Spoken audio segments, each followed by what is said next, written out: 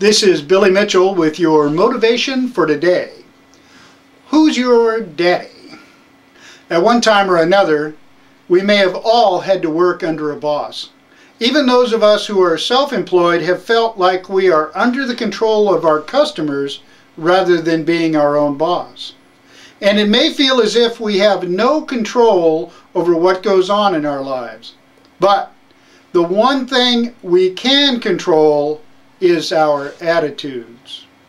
We have been given complete control over the most powerful tool available on the planet, our minds.